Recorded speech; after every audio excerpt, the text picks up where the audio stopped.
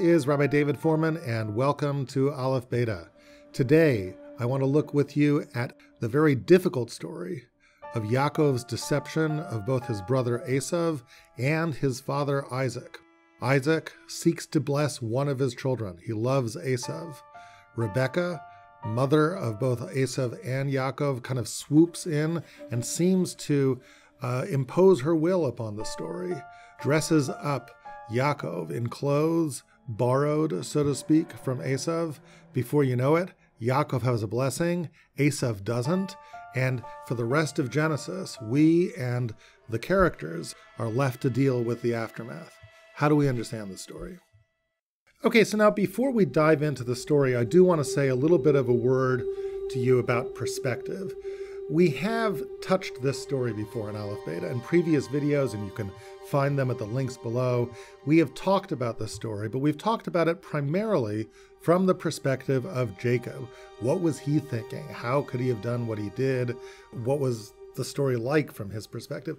Today, I want to adopt a different perspective with you. I want to look at Rebekah's perspective, the mother of both Yaakov and Esau, because she really seems to be the architect of this deception. It seems to come from her. What was she thinking? Did she think that was okay? I mean, if she had an argument with Isaac, her husband, if she felt that you're blessing the wrong kid, bless Jacob instead, then make the case to him, talk to him. Why resort to the sort of backhanded deception? And it ends up so terrible. I mean, look at what happens. Esau is infuriated. He pledges that he's gonna kill Yaakov, and there's this anger, this burning anger that doesn't even seem to subside. Generations later, the anger of Amalek itself, the grandson of Esau, seems to be just a carryover from this deception. So this is like the beginning of this terrible family feud. What was she thinking? Why did she do this? If you were Rebekah's lawyer, what would you say in her defense? Is there any possible way of defending her position in this story? And that's what I want to talk to you about today.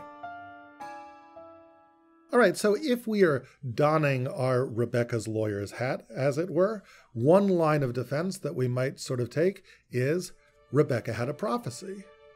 She was really, when you think about it, doing nothing more than helping a God-given prophecy come into fruition. Because if you go all the way back to 2 chapters ago, when Rebekah was pregnant with these 2 children, with Yaakov and Esau, she was troubled at that time because she felt a struggle in her womb. And God came to her and explained, there's going to be 2 nations, and they're going to diverge from your womb. These 2 children are going to be independent and establish these 2 different nations, and there'll be a struggle between them, and the older will serve the younger. V'rav ya'avod sa'ir in Hebrew.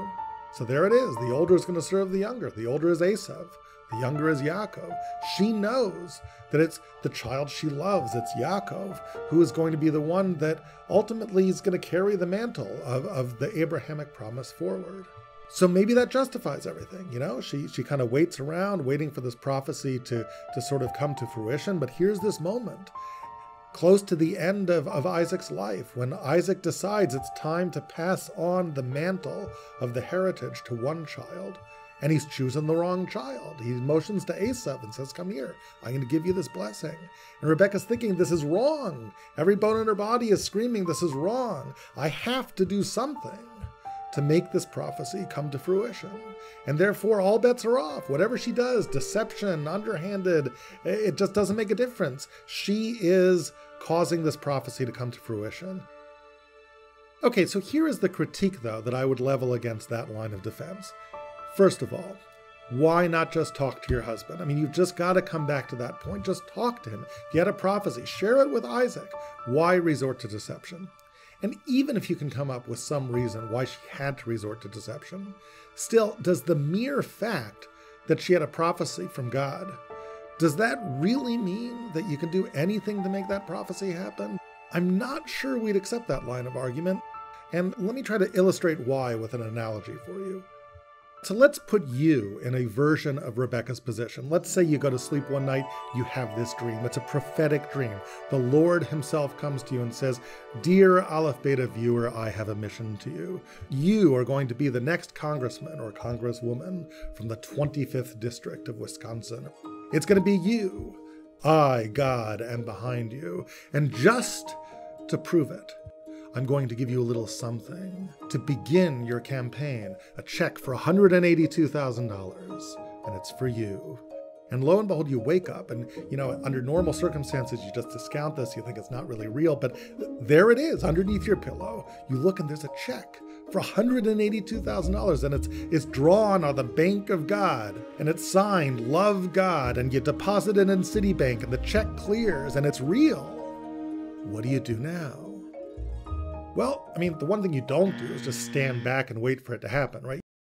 You got to put in some effort.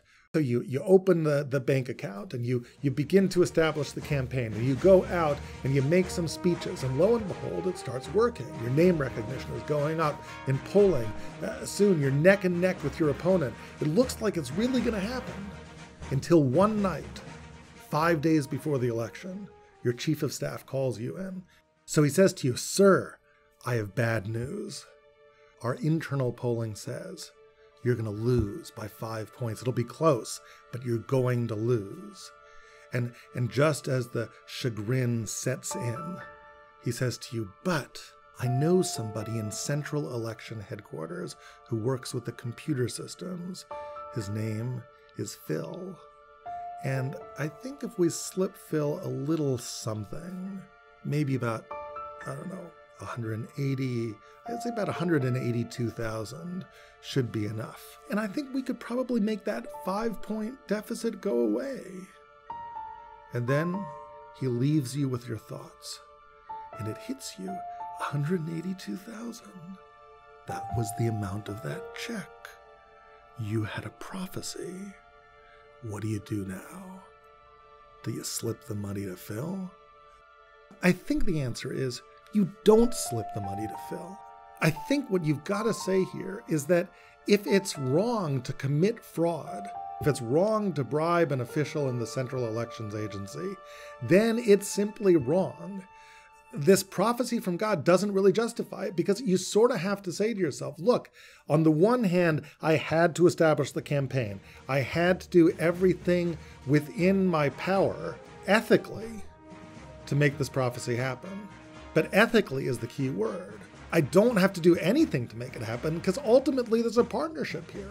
God, you have some power too. At some point, I've got to say, look, there's 5 days left to the election. It's close. It looks like I'm down. But God, you're the one who gave me the prophecy. You're the one who told me to run. I gave it the old college try. I did my best. It's up to you now.